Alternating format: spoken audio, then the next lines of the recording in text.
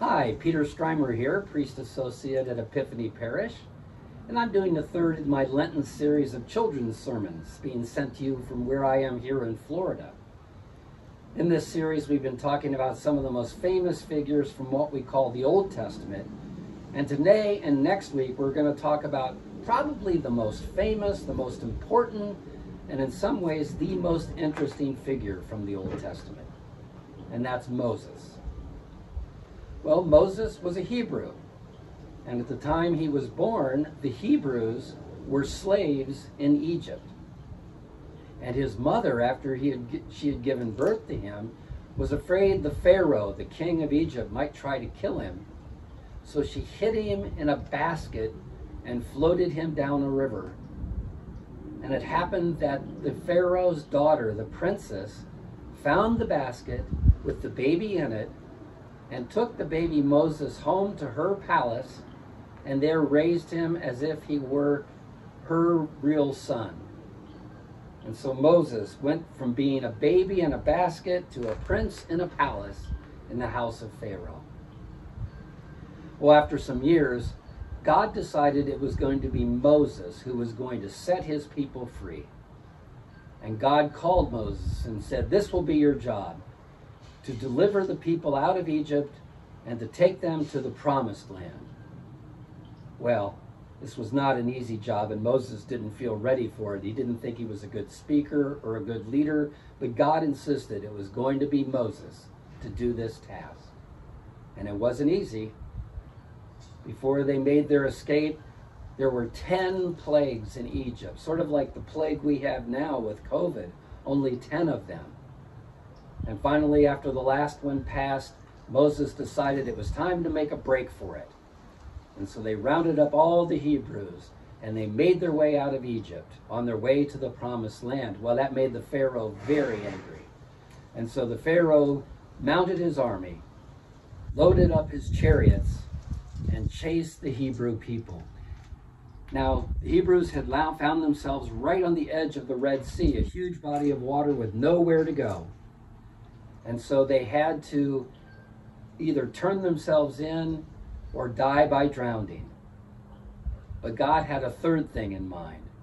And God split the Red Sea and opened up a pathway in its midst, and the Hebrew people walked through the Red Sea on dry land.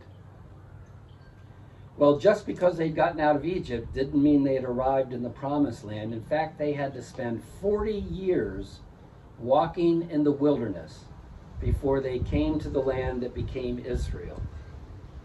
And they had many, many adventures and many challenges in that time. And in the midst of that time, God called Moses to a mountaintop and said to him, "I am taking the Hebrew people and I'm going to make them a great nation called Israel. And any nation needs to have rules to live by. And so I'm going to give you a set of rules, 10 rules, 10 laws, 10 commandments."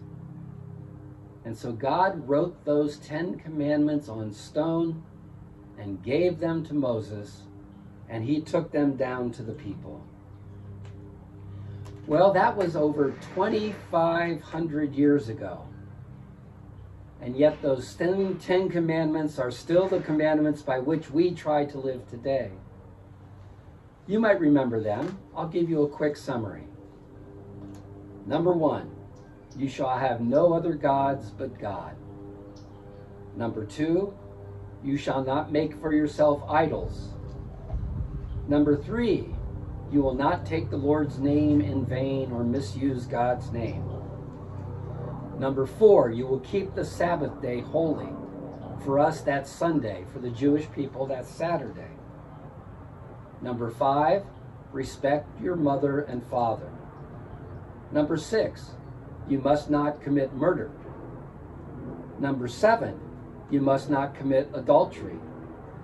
Number 8, you must not steal. Number 9, you must not tell lies about your neighbor. And number 10, you shouldn't envy anything that your neighbor has.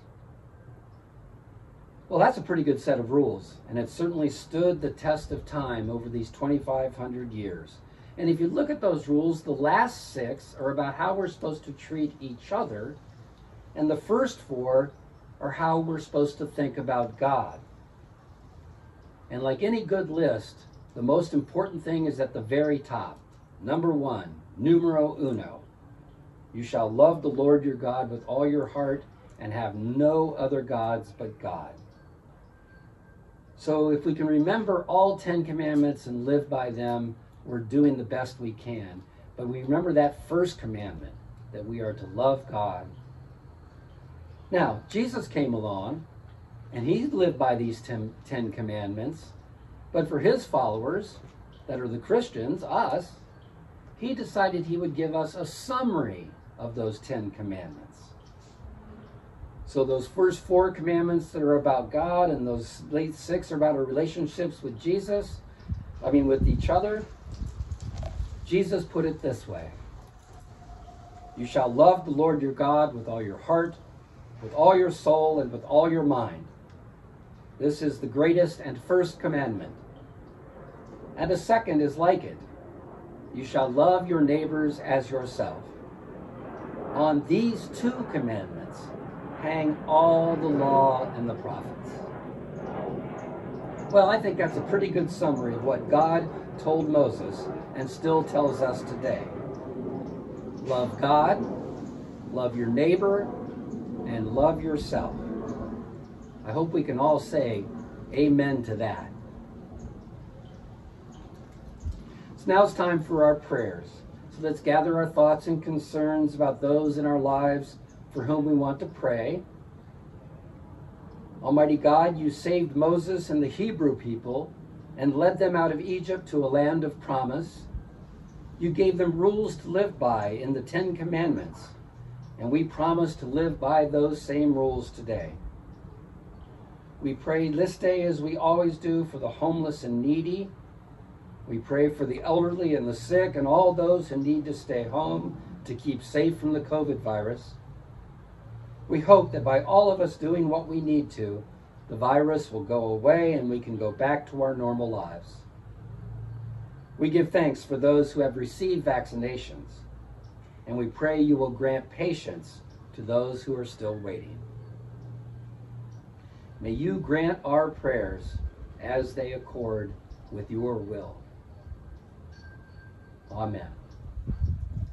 Hi everybody, welcome back to Craft Time. I'm Naomi, and today is our second day of our Lenten Craft series. So if you're able to join us last week, you know that we made our leaves with a little egg on it, and I told you to keep it somewhere safe because we're going to keep adding to our Lenten Craft project. So it's really important, if you're able, if you can join us each week so you know what the next piece of the project is going to be. So last week we did the leaves, so if you didn't catch us last week, go ahead and watch that video and we'll show you how to make these leaves. And then this week, we are making these cute little caterpillars. Hopefully that looks like a caterpillar. So I'm gonna show you what you need. You're going to need some construction paper if you have it. And if you've been with us for a while, you know that you can always use plain white pieces of paper and then just use crayons and markers to color them in. And you're gonna need some scissors, some glue or tape, something to write or draw with. I have a marker here.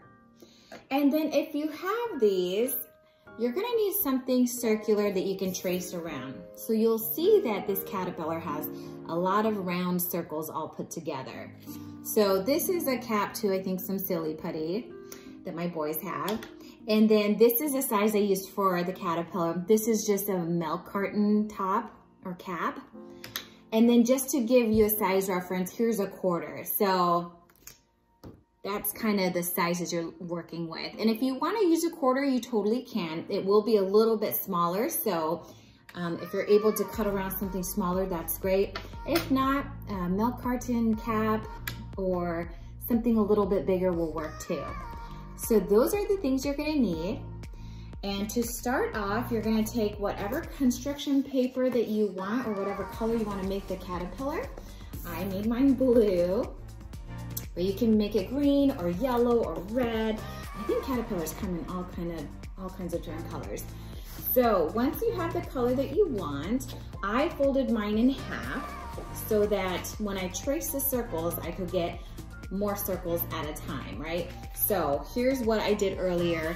I just folded a piece of paper in half, and then I traced around whatever circular object you're gonna use. So I used this little milk carton cap, and then I just cut out 8 circles all together. There's 4 here, but because we folded it, it gives us 8.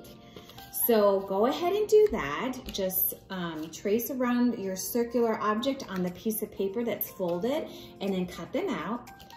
And then all you're going to do is glue them together. And you can do it however you want. I just have kind of this one little bend, but you can have it go kind of more zigzag, or maybe it's more just straight.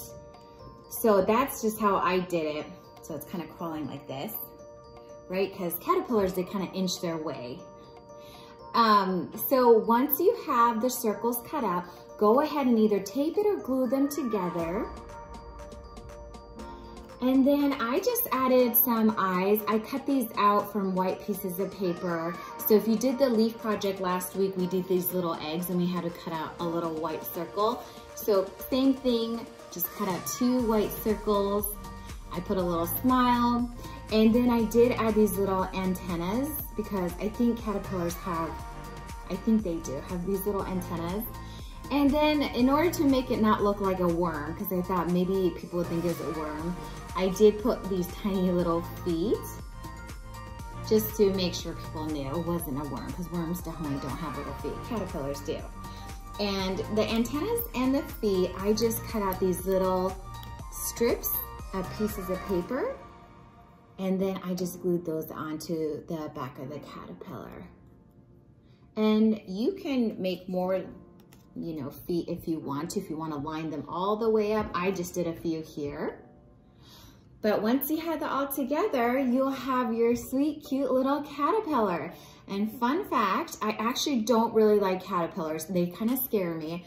I know that they're super fuzzy and soft, but they've always scared me. So I don't actually like caterpillars, but this one's pretty cute. And so once you're done with that and you have your leaf, make sure, again, we keep these in a safe place because we're gonna use them at the very end for the finale of our project. So make sure we're storing these in a safe place each week, and then come back next week and we're gonna make the next part of this project. So I hope you have fun, and I'll see you next time.